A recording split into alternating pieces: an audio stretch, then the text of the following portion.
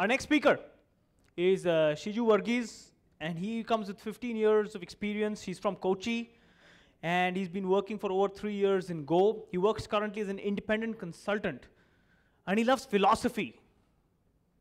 In particular, he loves meta psychology, holistic healing, and I don't want to get too philosophical on it, but he's an author of 2 books in Go. He's written web development with Go with A-Press, and is currently writing Go recipes. Shiju, over to you. Thank you.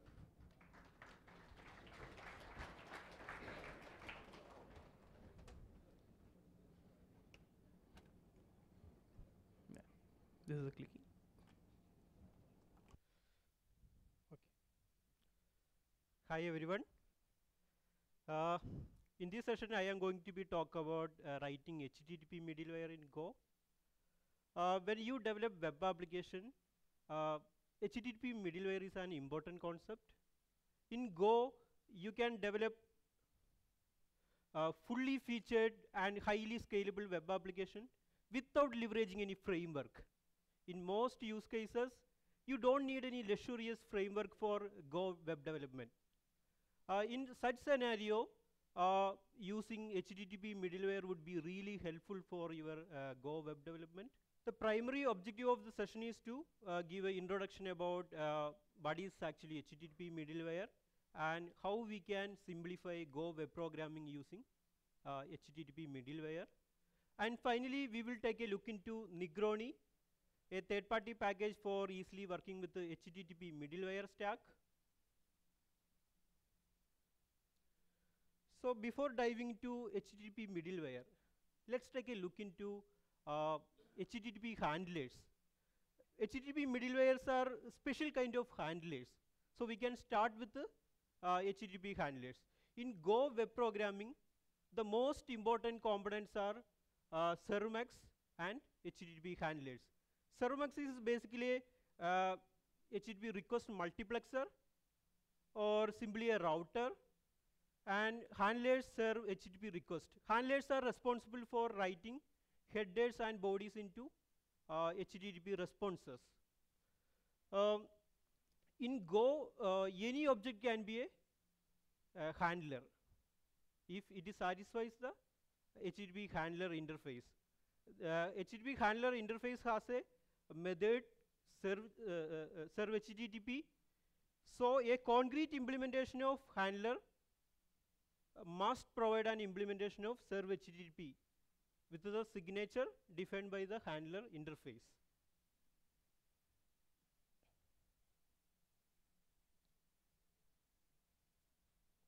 So what is actually HTTP middleware? We just looked into what is handlers. As I said earlier, HTTP middlewares are a special kind of handlers. So what is the difference between a normal handler and a HTTP middleware? Let's say when you develop a web application, you may need some shared functionality to be executed into some application handlers or into all application handlers. For an example, let's say that you want to log all HTTP requests, where writing this logging logic for each and every HTTP request handler implementation would be a bit tedious job.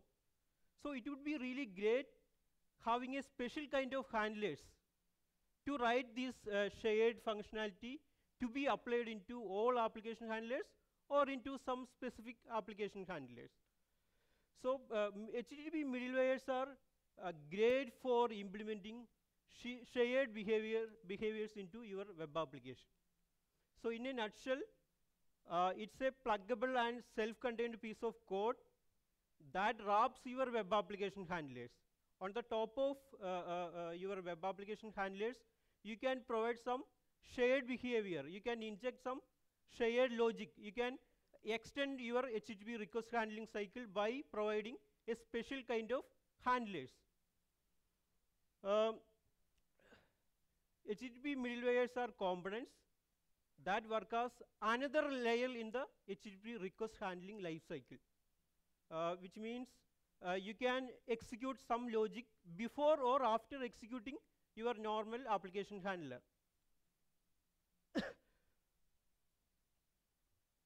So this is really good for writing cross-cutting concerns. When you develop web application, you may have lot of cross-cutting concerns such as caching, authorization, authentication, logging, etc. So HTTP middlewares are great option to write this kind of cross-cutting concern.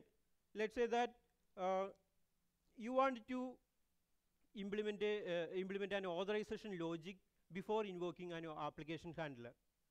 When a HTTP request is coming to coming from a authenticated user, you want to invoke application handler. Otherwise, you want to exit from the entire HTTP request handling cycle.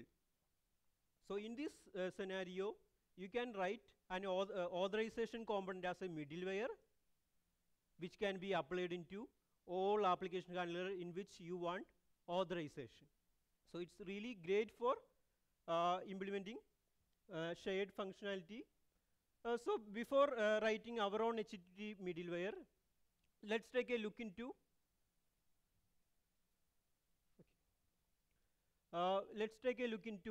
strip prefix function provided by HTTP standard package. Strip prefix function wraps other handlers and provide it will strip off a given prefix from the request URL's path. So in this example code block, the built-in file server handler wraps with the strip prefix function. Let's take a look into strip prefix function in the HTTP package. It accepts a handler as an argument and return another handler. So the return handler serve HTTP request by removing a prefix from the given HTTP request URL's path. It strip off the prefix string from the request URL's path. So it wraps your application handler. It provides some pluggable logic. And you can execute middleware logic before or after executing your application handler.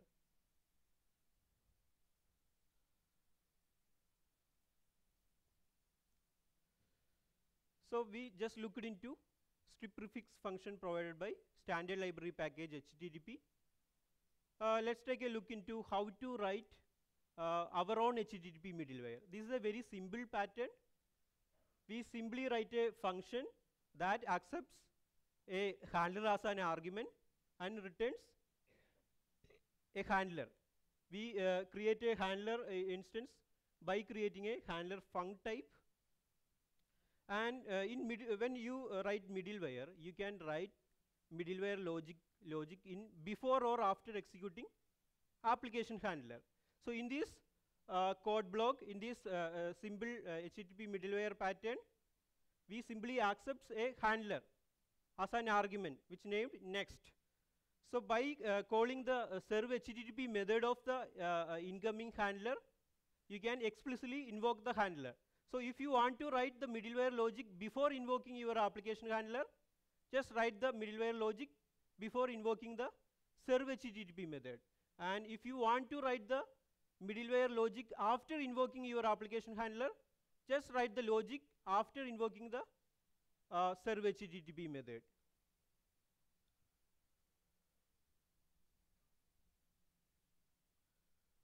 So let's write a simple logging middleware. So based on the pattern we explained in previous slide, we just write a function with a handler as an argument. We can receive a handler as a argument and simply return a handler implementation.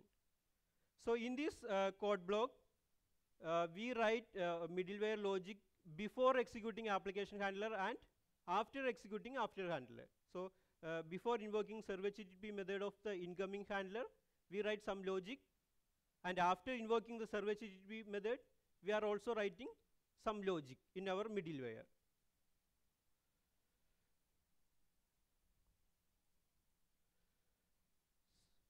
So in this code block, we are applying the logging middleware into application handler.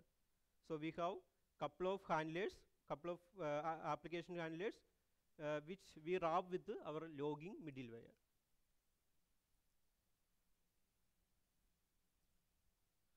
So since middleware functions accepts a handler as an argument and return a handler, you can have middleware chaining. This would be really useful when you want to add multiple middleware function into application handlers. So here we write a middleware chaining. Into our index application handler, we are adding 3 middleware functions. So you can have middleware chain because these functions simply accepts a handler and return another handler. And whenever you want to add multiple middleware into application handlers, you need to write middleware chaining like this way. So this is a good start about HTTP middleware, but writing middleware in this way is a bit tedious. For an example, here in this code block, we are adding 3 middleware function into an application handler. And let's say your web application has 100 application handlers.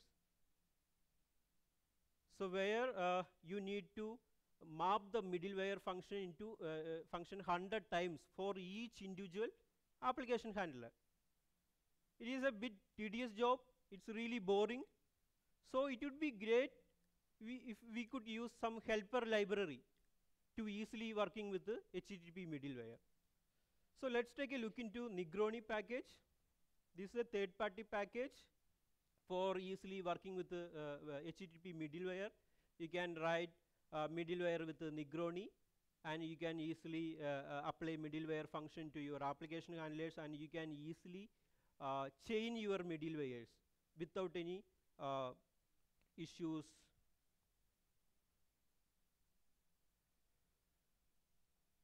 So you can install Negroni from github.com/codegangsta/Negroni. It's a really good third-party package. If you are not using any framework for your Go web development, Negroni is a really good addition to your Go packages. It's work on the top of standard library package HTTP. So you don't have to worry about for using Negroni package. It's really cool.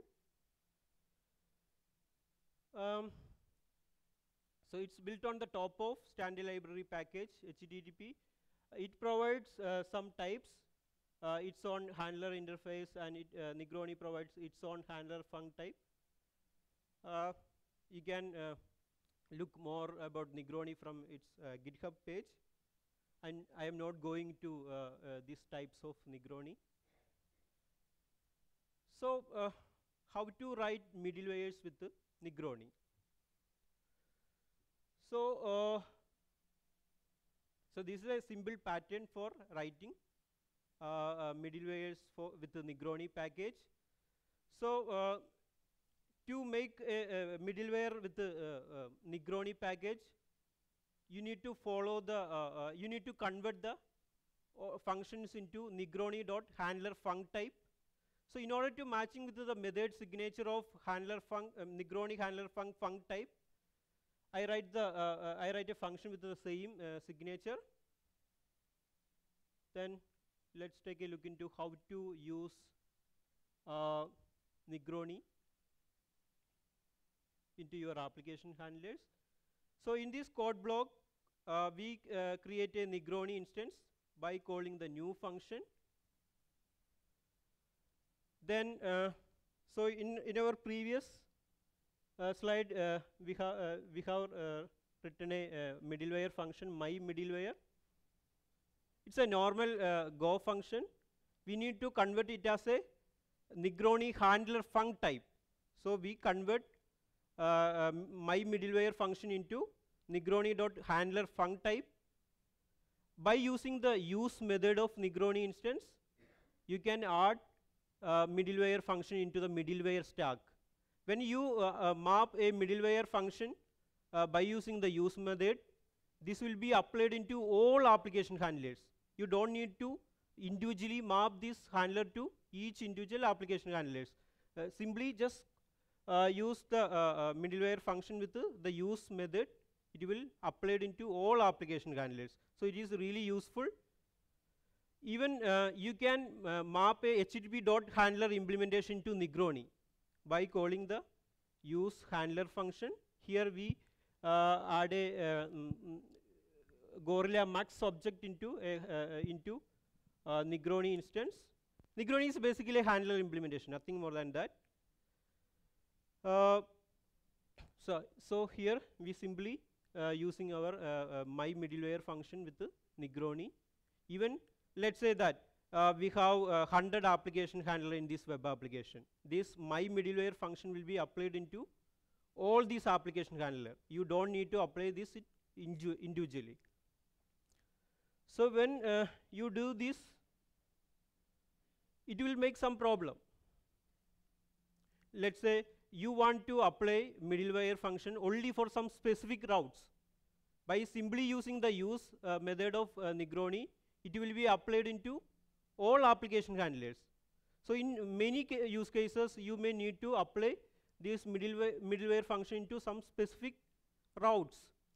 So in this example code block, we add this middleware 1, middleware 2 into a /admin routes. So you can add HTTP middleware to some specific URI routes as well.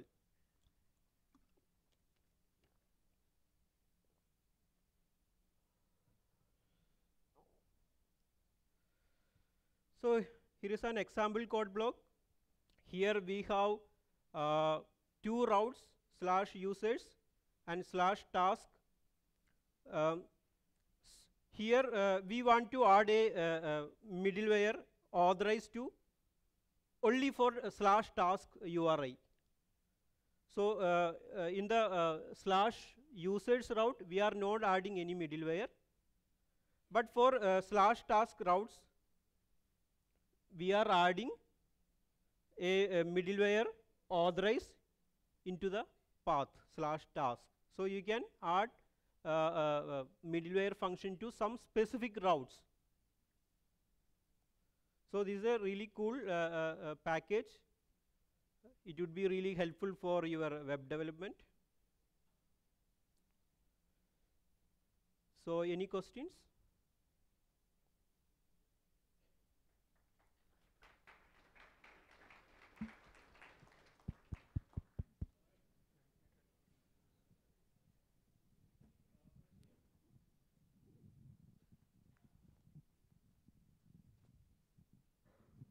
So one of the things that I've seen with using the native middlewares is that when the last level of the last handler comes in, at that time, if any response it starts, it even sends a single byte onto the writer.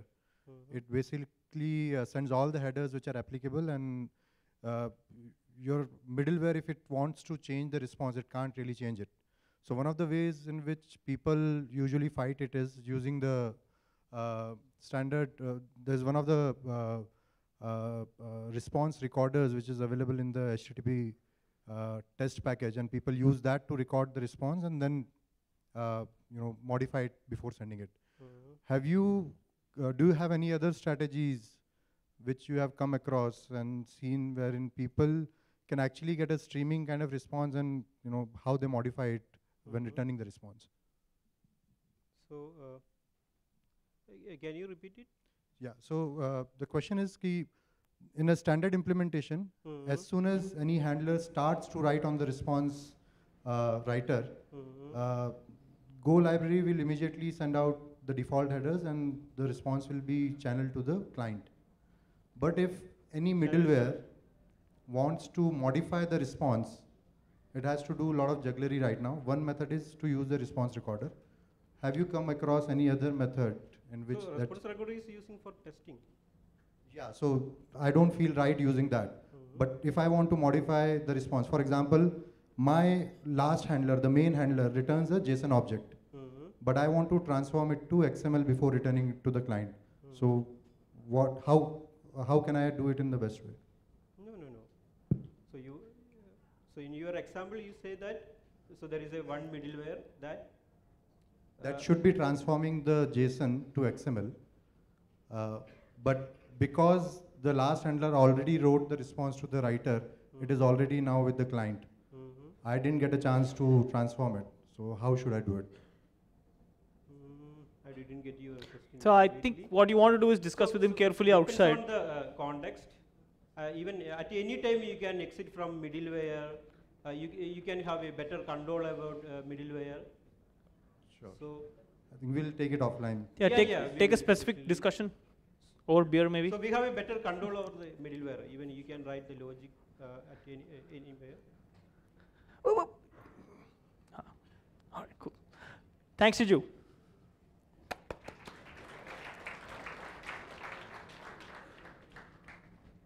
All right, let's do that again. Thanks, Shiju. All right.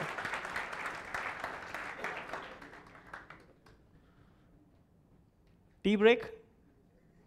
No? No! This is my time. It's not tea break yet. So we got one more talk before tea.